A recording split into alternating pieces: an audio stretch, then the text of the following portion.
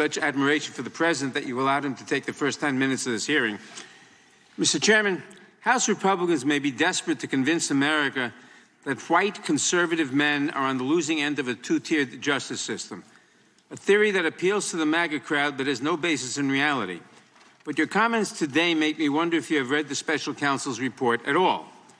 The Hur report does help us draw a distinction between President Biden and Donald Trump, just not the one you want.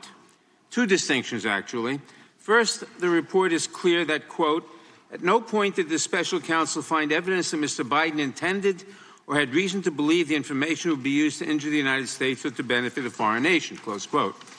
With respect to the classified documents found in President Biden's possession, quote, the decision to decline criminal charges was straightforward, close quote. And with respect to the special counsel's investigation, quote, Mr. Biden turned in classified documents to the National Archives and the Department of Justice, consented to the search of multiple locations, including his homes, sat for a voluntary interview, and in other ways cooperated with the investigation, close quote. President Biden acted responsibly, cooperated completely, and the decision to decline criminal charges was relatively straightforward.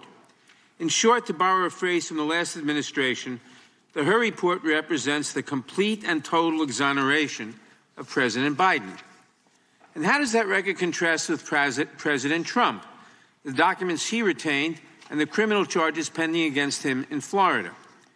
We know that Trump deliberately took large amounts of classified information from the White House.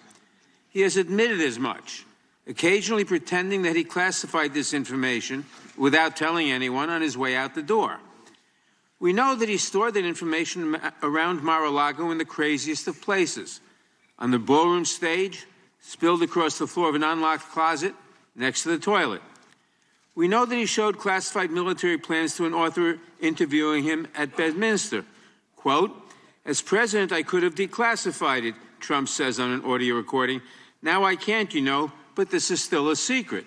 Still a secret, close quote. So much for the declassification theory. We know from the indictment that Trump is alleged to have shared these classified documents with many other visitors to Mar-a-Lago.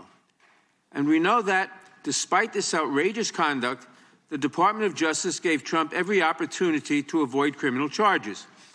Again, in the special counsel's words, quote, after being given multiple chances to return classified documents and avoid prosecution, Mr. Trump allegedly did the opposite.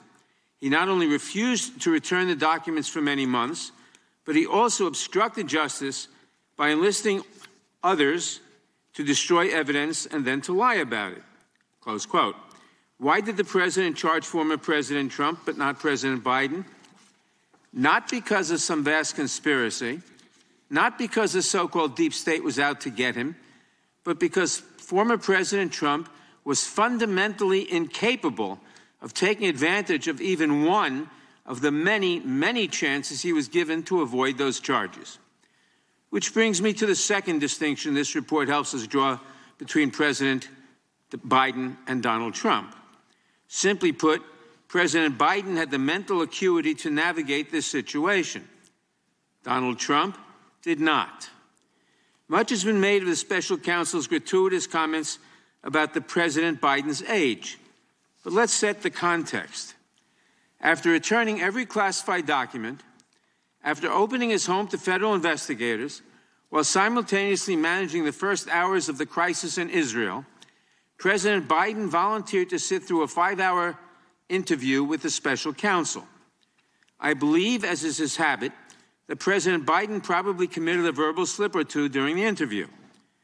And I'm not sure any of that matters, because when the interview was over, Mr. Hur completely exonerated President Biden. And then there is Donald Trump. What kind of man bungles not one, but dozens of opportunities to avoid criminal liability? What must that say about his mental state? Here, too, the record speaks for itself. One of the great memories of all time, James Webb. I don't remember the names. Don't remember the name. Viktor Orban. Did anyone ever hear of him? He's the leader of Turkey. By the way, they never report the crowd on January 6th. You know, Nikki Haley is in charge of security. 3 years later, how about that? Did you actually have a one-on-one with Comey then? Not much, not even that I remember. I like mosquitoes. We have languages coming into our country. We have nobody that even speaks those languages. They're truly foreign languages. Nobody speaks them. Saudi Arabia and Russia will repeat your... Oh. I have a really good memory. Your next wife was a woman by the name of Marla Maples. That's right. Do you recall what years you were married to Ms. Maples? It's called like Up Here, and it's called Memory, and it's called other things. So you don't remember saying you have one of the best memories? I don't remember that. And Putin, has so little respect for Obama that he's starting to throw around the nuclear word. You've heard that, nuclear. We have to win in November, or we're not going to have Pennsylvania. They'll change the name. I talked to Putin a lot. Did you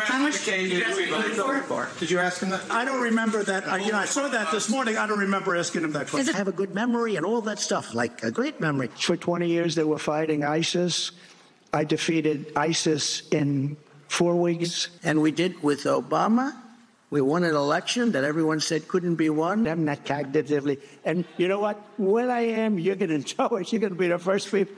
I know my people. You'll say, all right, Trump, you did a good job. Get the hell out of here. That's it.